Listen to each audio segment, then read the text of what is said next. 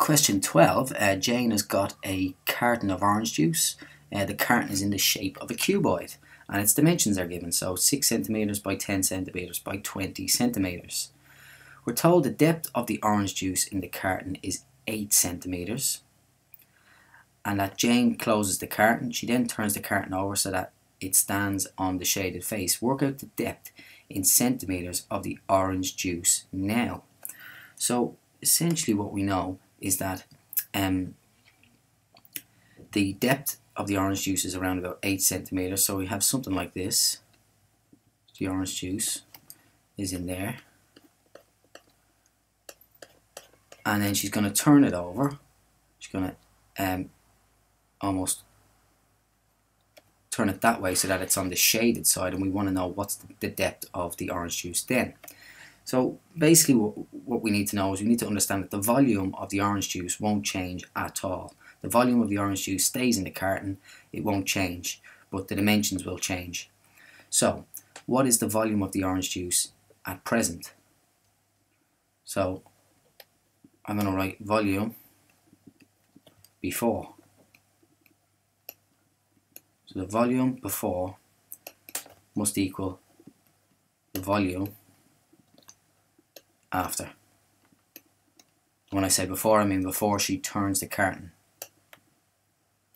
F-T-E-R. Okay, the volume before is going to be 6 by 10 by 8. Remember, it's only 8 centimeters deep.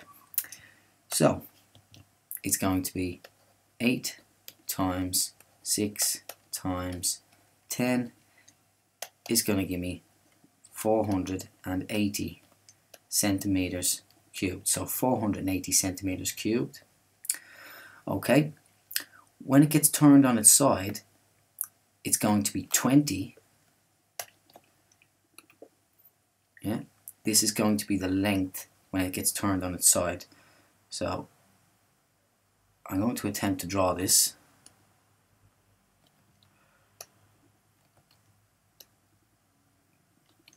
Badly. Okay. Well, not too bad. Okay, so it's going to get turned on its side, and when it gets turned on its side, this part is going to be along the floor or along the table. So it's going to be 20 centimeters in that direction, and it's still going to be 6 centimeters in that direction, 6 centimeters in that direction. And then what we need to work out is how high it is. So call it the depth D. So we know that 20 times 6 times D should equal 480, because the volume of the orange juice cannot change. No orange juice goes in and none comes out. So we get 120 D equals 480 centimeters cubed.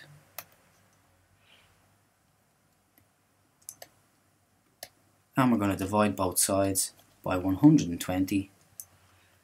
So dividing both sides by 120. 120 is going to go into this 4 times. So the depth D must be 4 centimeters.